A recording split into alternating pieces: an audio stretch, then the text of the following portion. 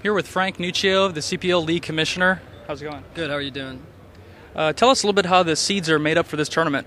The seeds are made up, we use past CPL tournaments, US tournaments, we use CPL Europe tournaments, and we use Cal tournaments, so Cal League seeding. So I seed the teams from the last event, basically, the last two events, and then the Cal administrators also help with the seeding process. And then lastly, the CPL Europe administrators help assist in the seeding of all the European teams and foreign teams that we're not familiar with. So actually this year, the seeding process was probably the most comprehensive that we've ever done. It took a very long time this time around. Tell us a little bit about the computers that the CPL is using. These are the latest and greatest from Intel. The hyper-threaded processors, 3 gigahertz, with their brand new motherboards. So the gamers are playing with the very latest hardware. What's the dumbest thing that a player or team has ever tried to do in the tournament before? It was actually my very first event, the first official event, Babbage's. There was a team from Germany, and they were communicating in their home language, and I had asked them to stop, and they kept persisting, and I had to bark, and that was really the last time a team ever gave me problems. Welcome to day 2 here at the CPL. I'm John, and with me is Scott. We're in the tournament area where 64 teams will be paired up in the qualifying bracket. That is correct, John. 32 teams unfortunately will be eliminated today on Inferno, while the other 32 winning teams will move on to play the auto birth teams on Train. Why don't we go ahead and roll some of that great footage?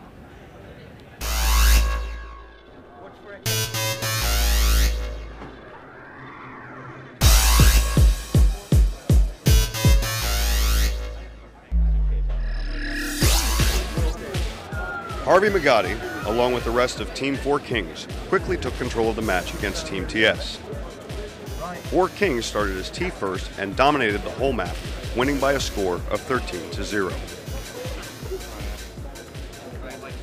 I'm here with one of the players from 4 Kings that just beat TS in their first match. Why don't you go ahead and just give us a little bit of information about the match? Well, because we didn't get an auto berth, we didn't play in a qualifier, we paid our own way. We had to play from the get-go rather than just skip to the last 32, which is what a lot of teams. So we were seeded first in the first 64-team bracket, I think. So we played TS, who they maybe got a little bit of a rough ride to get us in their first game, but it went really quite quickly our way, and it was over pretty fast.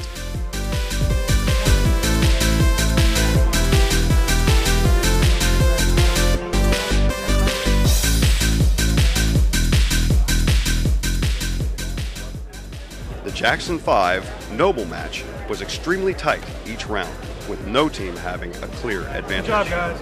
Damn nice house.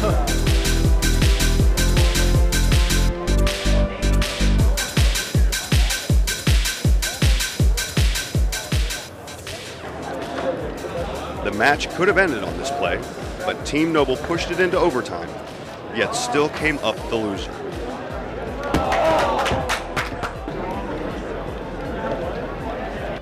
I'm here with Brian Kellogg from Team Jackson 5. They just won in an overtime match against Team Noble.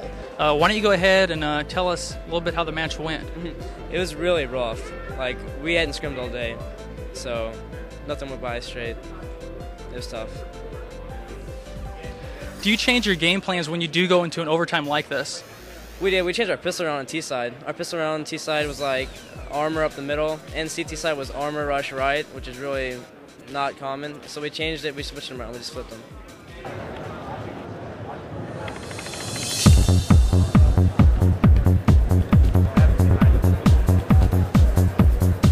First round. DE right. All good, guys. Just relax.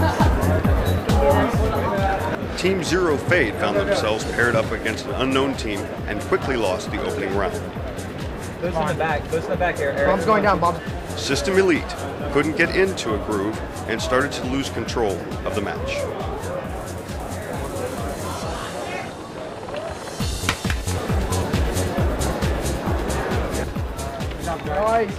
After Zero Fade regained their composure, they went on to easily take the match by a score of 13-2. here with Ben from Team Zero Fade. They just won their match. Why don't you go ahead and tell me how you felt after you lost the handgun round? Were you nervous?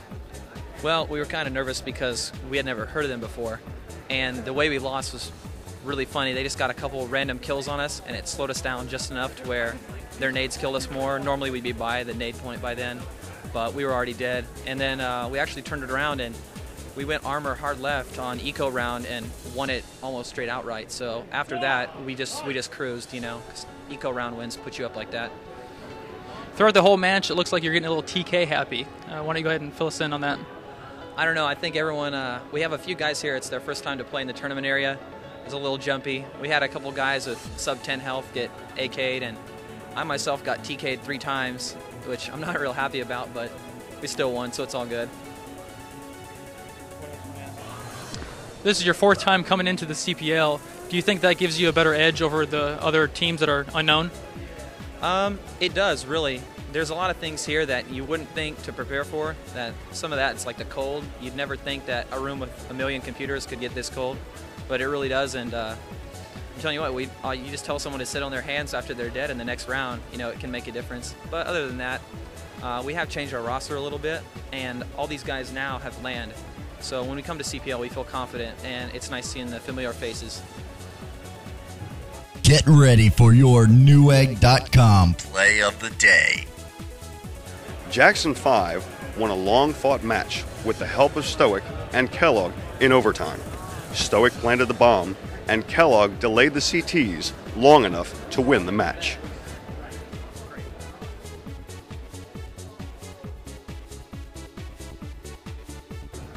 It's been a great first day at the Counter-Strike tournament, and the matches are only going to get better tomorrow. That's right, John. Tomorrow, the Autobirth teams step into the play, of which the best teams in the world fall into that bracket.